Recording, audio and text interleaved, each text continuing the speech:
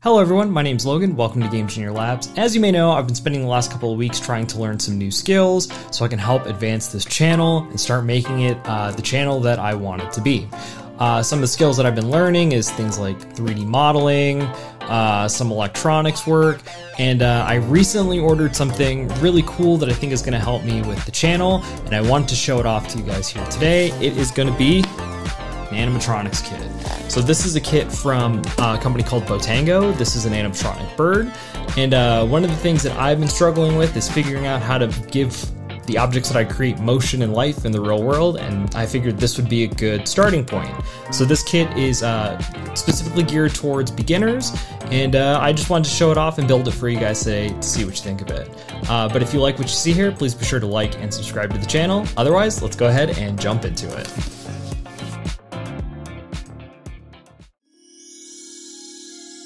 Go ahead and open this up.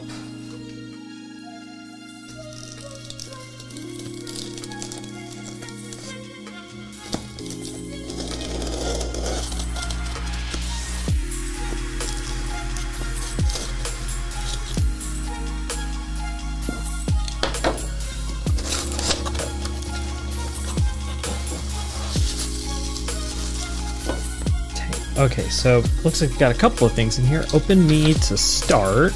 Old thank you letter. Download, install, getting started. Oh, here are all the stickers. Ooh, as I drop them.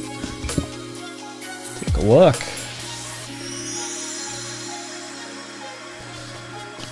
That looks pretty cool. So here is the kit. So I'm not quite sure what is included in all of these things. Oh wow, there is a lot of boxes in here. What is this? Oh wow, this thing I think is going to be a lot larger than what I thought it was. Okay, so I think these are probably all the laser cut parts. Wow, these are like beefy. And then tons and tons of other boxes, power. All right, well I'm going to open this up and let's see what we got.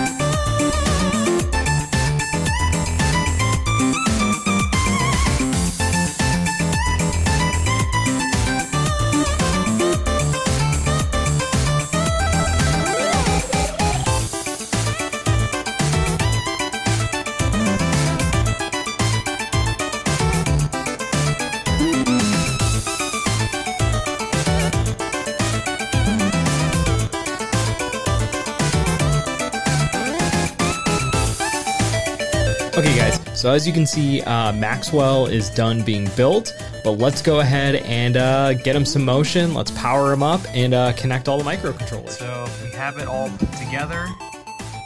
It's all routed correctly. Sorry for the bad setup here, but I had to plug it into my computer and I have a MacBook Pro. This uses USB 3 something. So I had to put it into the dock instead of my laptop, but that's besides the point. I have it all set up. Let's get some code on it.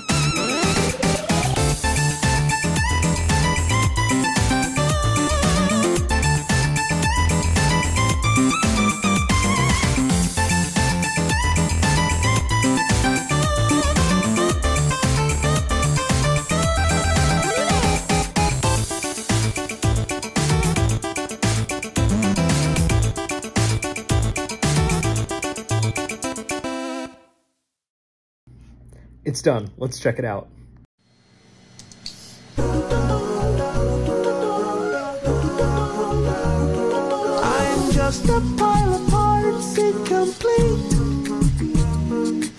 someday soon, I'll take the lead.